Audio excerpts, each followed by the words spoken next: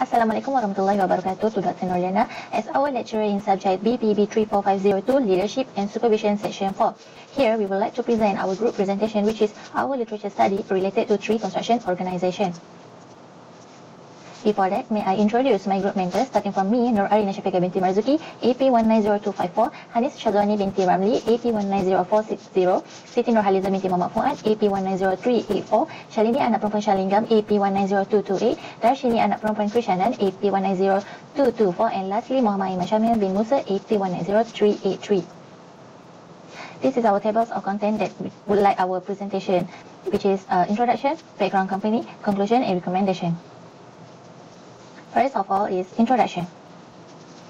Contents of introduction. Leadership is one of the factors that are considered determinants in the success of an institution. Leadership will usually involve two parties, namely the person leading or referred to as leader or the person being led. Leadership usually occurs when a person encourages, persuades, and influences others to work towards the achievement of a particular objective.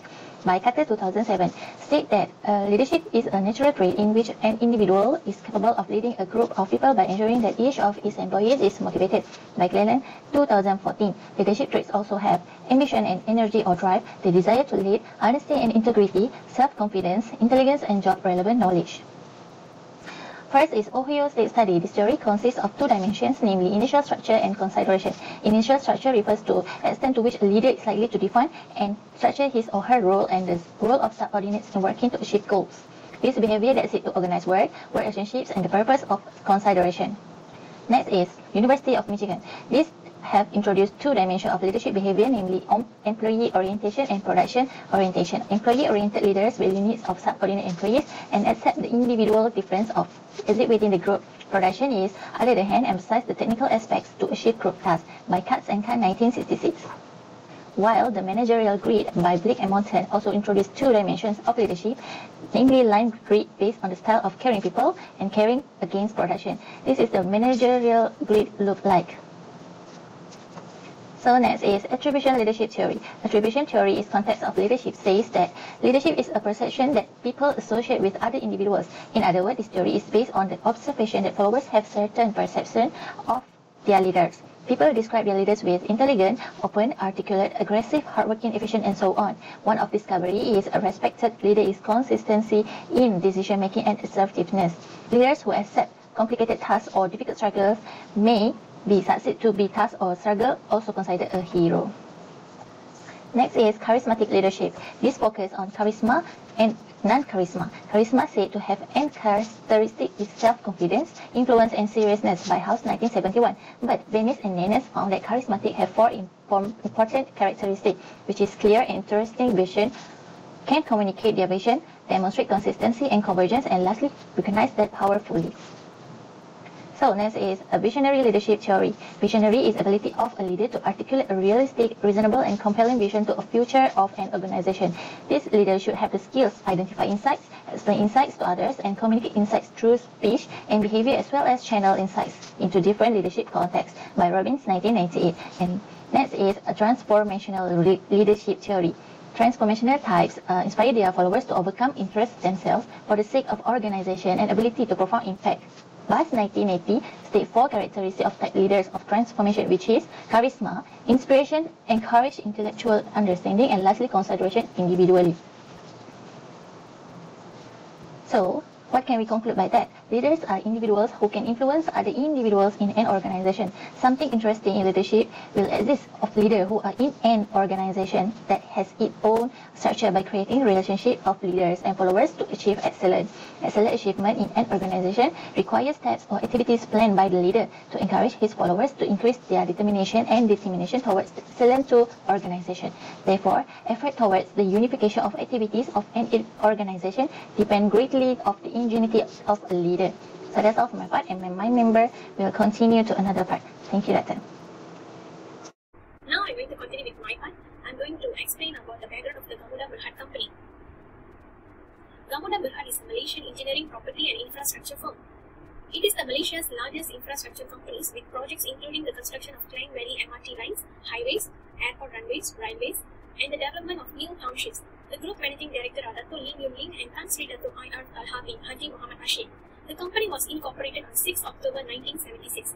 It was listed on the main board of Bursa Malaysia on 10 August 1992. One of the first significant projects is the Shalam Expressway. This company is focusing on the three core business, which is engineering and construction, infrastructure concessions, and the last one is the property development.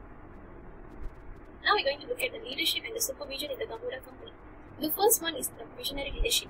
Dr. Lin is the managing director of this company. With his entrepreneurial vision and strategic leadership skills, he is focused on growing the core business of the group to leveraging on the differentiated strengths of its talent pool. The second one is the ethical leadership. This Gamuda company prioritizes ethical and transparent procurement and environmental preservation, product stewardship and responsible involvement across all divisions and subsidiaries. These strategies are organized to achieve their business goal, to improve efficiency performance, and also to develop strong leadership qualities among the employees. The last leadership is the coaching leadership. The Gamuda company guarantees that it employs both in healthy and safe environment. To improve their performance and the loyalty, training and development programs are offered to train and provide them with chances for professional advancement. Now we're going to look at the roles of the top management. The role of the board, who is responsible to the shareholder for ensuring that the company is well managed and accomplished its goals. The second one is the roles of the chairman and group managing director. They share responsibility for group leadership to maintain a proper balance of authority and accountability. The last one is the role of operational managers or heads of departments, who are responsible for identifying risks that may have impact in meeting their unique business objectives. There are also some advantages and disadvantages of the leadership and supervision style of the organization. Advantages. The first one is enhanced ethical business culture. The second one is lead to increase in productivity. Disadvantage. Not enough expertise in manufacturing raw material compared to competitor in terms of cement manufacture. That's all from me. Thank you. Okay, I will talk about the company background of the Hobson B. Berhad HSL, the leadership and the supervision of the company, and the advantages and disadvantages of the leadership and the supervision in the company. First, the company background. Hobson B. Berhad HSL originally date back to the early 1970s when two brothers of the Yu Yi family acquired a timber grading vessel. Hobson B and established what was principally a sand degrading and landfill operation. The firm Hobson B Development Group Co. was registered in 1974 and cooperative to become Hobson B Development Company, Sdn Bhd in 1979. The company bought more vessels to transport sand and other cargo to begin acquiring heavy machinery to support their landfill work. Over the last 30 years, HSL has taken on land reclamation project of increasing size and complexity, acquiring complementary expertise in soil improvement work, shore protection, drainage, rural water supply and wastewater management system. It is now capable of a wide range of complex marine infrastructure, civil engineering and construction work. It has also diversified into property development under wholly owned subsidiary Hobson B Construction Sdn Bhd. Now we will go to the leadership and supervision in the organization. Dedicated staff and dynamic management. HSL executive directors are hand-on leaders who are actively involved in the day-to-day operations of the company as well as the strategic planning, management and business development. People are recognized as the company's most crucial asset. HSL facilitates staff, catering and support as well as its new letters.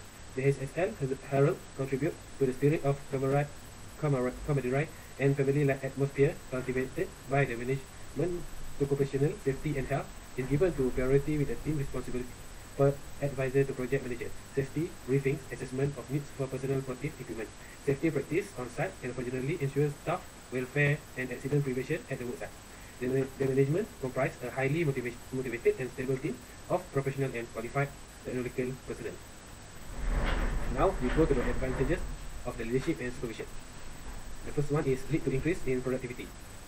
One of the advantages of leadership is that if leaders are able to distribute duties properly, they may assist boost worker productivity. Good manager can assess the strength and limitation of various people and assign tasks accordingly. The second one is boosted employer morale. Good leadership may boost employer morale and make employers more loyal to the firm. When circumstances are bad, loyal employers may be ready to put in extra effort and stay with the firm. The disadvantage of the leadership and supervision. Detract from the complementation of tasks. One of the leadership's limitations is to ensure that the staff have the resources and training they require. It's not a productive task, but it is necessary to spend time leading education employees in order to ensure that they execute their job effectively. Managers do not create goods or services while serving as leaders. The last one is fosters a clash of personalities. Leader and subordinate may not always agree because at workplace has different personalities that will not always agree. This is one of the benefits and downside of being leader that people can avoid.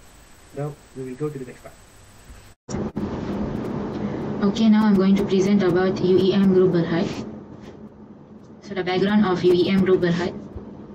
The core businesses of UEM Group Berhad is expressways, township and property development, engineering and construction, asset and facility management. Plus Malaysia Berhad is UEM Group's expressway business in Malaysia. UEM Sunrise Berhad is the flagship firm of the UEM Group's township and property development operations. UEM Builders Berhad and Cement Industries of Malaysia Berhad execute iconic infrastructure projects. UEM Magenta Berhad is the asset and facility management branch of the UEM Group. The leadership and supervision in UEM Group Berhad. Before earthwork begins, UEM Sunrise ensures that all roads at project sites, including access roads connecting public roadways, are paved. UEM Sunrise monitor discharge at project sites on a regular basis to reduce the impact of construction and operations on water quality. Designers, architects, and other experts assure the selection of environmentally friendly materials from the early phases of the design process as a fundamental approach for achieving sustainable construction. UEM Sunrise employ green and sustainable building solutions everywhere, such as solar photovoltaic array systems in residences and solar-powered street lighting systems. The advantages and disadvantages of the leadership and supervision style of UEM Group Berhad. The advantages are, on the strength of good settlement of Australian projects, UEM Sunrise increased revenue in the year 2019 compared to 2018. UEM Sunrise went on a comprehensive rebranding effort as a part of their transformation journey to identify the best approach to engage with all of the stakeholders throughout the business activities. The disadvantages are such as supply overhangs, a weak domestic business climate, weak consumer sentiment, and a turbulent global geopolitical and economic environment. Next, the economic growth of UEM Group Berhad is anticipated to shrink due to the poor leadership and supervision style owing to the economic ramifications of the COVID-19 pandemic, the impact of which is still unknown. So that's all for my presentation for UEM Group Berhad. Thank you. I will present about the conclusion of the effective team criteria of a tree construction organization. Based on literature study that related to the topic, changes are inevitable in construction project. During a construction project, many decisions have to be made, often based on incomplete information, assumption, and personal experience of the construction professional. Change is a common denominator in all construction projects. Thus, the size, scope, and complexity of project may vary significantly from case to case. Change management is a critical problem faced by the construction industry. The effort of managing change orders has imposed a huge burden on project management. Change are identified as the major cause of project delay, cost overrun, defect, or even project failure. More seriously, playing games on change cause serious ethical problems and disputes in the industry. Changes in construction projects are very common and likely to occur from different sources by various causes at any stage of a project and may have considerable negative impact. This paper addressed the type the changes, as well as their stakeholders, causes, impact, and correction action in the context of typical stage in a construction project. Effectively managing change orders in construction processes is not trivial because change orders are a part of contract and they need to be strictly traced in terms of contract, documents, approval process, and payment claim. That's all from me. Thank you. Hi, my part in this group presentation is recommendation. There are 7 recommendations. First is creative thinking. Second is good relationship. Third is commitment. Fourth is take risks.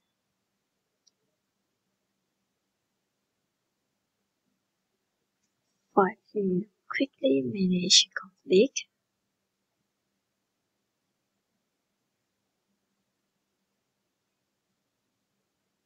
Sixth is time and priority management.